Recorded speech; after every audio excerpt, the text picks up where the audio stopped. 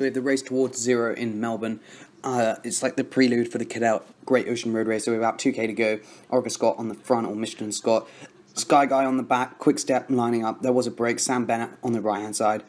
On a bit of a Lotto lead out. Not really sure who they're going for, to be honest, because Scribe was not there.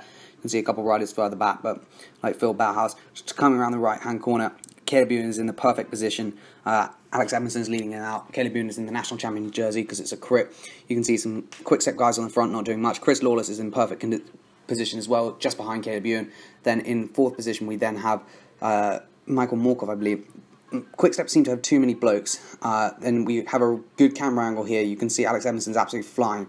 Caleb Ewan doesn't launch now. Quick Step sort of go, but I don't know what they're all doing, because it just sort of gets lost and like they lose their lead out man, and then before you know it, Sam Bennett's just absolutely flying on the left hand side. We didn't see the launch at all. He's going. Quick Step seems to have lost all their lead out men. We like lost the camera angle and he just wins. It was the most chaotic, weird sprint I think I've ever seen in my life. I have no idea what happened. Like, there was just no footage of it. But I think basically Caleb Ewan should have launched earlier.